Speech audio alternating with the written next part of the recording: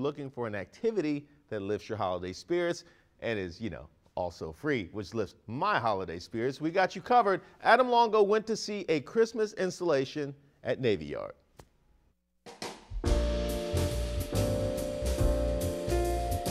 I'd like to wish you a very Maryland Christmas, but I can't really do that today because I'm in D.C. We're with Jill Fredericks outside of Brookfield Property, the Yards, outside of this beautiful light installation in the Navy Yard in D.C. So tell me about this display, how this came together, and what it's all about. Yeah, so this is our 6th year of doing light yards down at the Yards. We do something every year during the month of December to bring people down here, and we've sort of evolved it over the years. We've had a different artist create our display for us every single year, and it went from sort of abstract art, and this year we've morphed into a true holiday display. So it's your very first time seeing this brand new display. What do you think?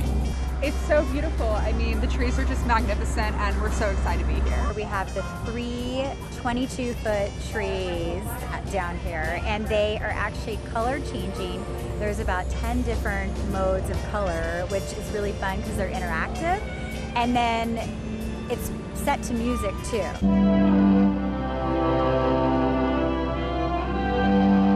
So there's music playing in the background. It's beautiful. It's really fun. It's a great place for the kids to run around, and they seem to be really having a lot of fun. And the music, it just feels really festive. Is it getting you in the holiday spirits? Oh, it's absolutely getting us in the holiday spirit. It makes a great date night, and we love being around here. But the artist that put this together is a group called Amigo and Amigo, and they're out of Australia. They've got to be friends.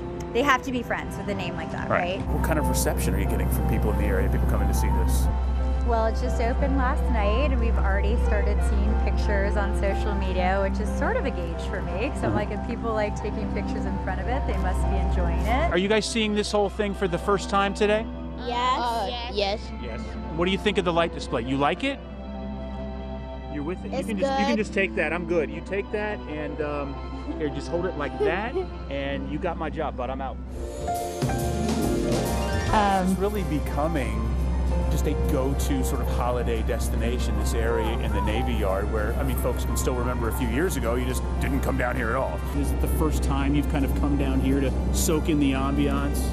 Well, we are big fans of the neighborhood. We're both really big Nats fans, and so we love coming down here in the summertime. And it's nice that there is holiday things going on and festivities, so we have an excuse to come down here in the holiday time too. It's a great deal. It's free.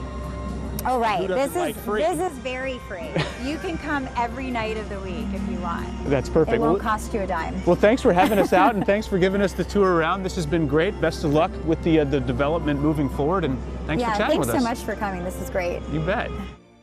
Very cool. The only thing better than free is very free. Yeah, you bet. Naturally. Where is it, and where do I park? Yeah, so Water Street between 3rd and 4th and Southeast there at the Navy Yard. Parking is a bit of an issue, okay? You know, if you're looking for the free street parking, you're going to do concentric circles for about 20-30 minutes as you expand sort of outwards. But there's a surface lot that's actually not that expensive right there off 4th Street. You just drive 4th Street right to the end before you would actually drive into the water. Little surface lot right there you can get into. This is a really cool spot, and they also have a pop-up bar just across the street as well at Maxwell Park. They've got sparkling wine, eggnog shooters, and candy cane greenhouses, and then they have cocktails named like You'll Shoot Your Eye Out, Kid. Nice. It's a cranberry Negroni, and Reindeer Buzz, which is a cold brew martini. This is also, where those trees are, a hot spot for kids because they have something called Noon Yards Eve, where kids will be able to go, family-friendly activities to ring in the 2022 New Year. So from 11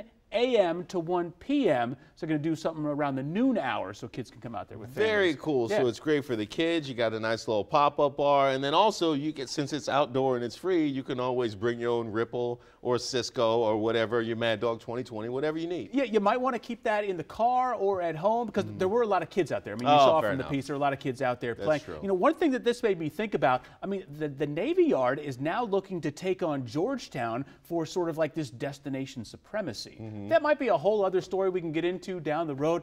This was super cool. I really enjoyed it down there. Interesting. Yeah. Like the little neighborhood that could. Navy Yard still throwing punches. They're coming Georgetown, what say you?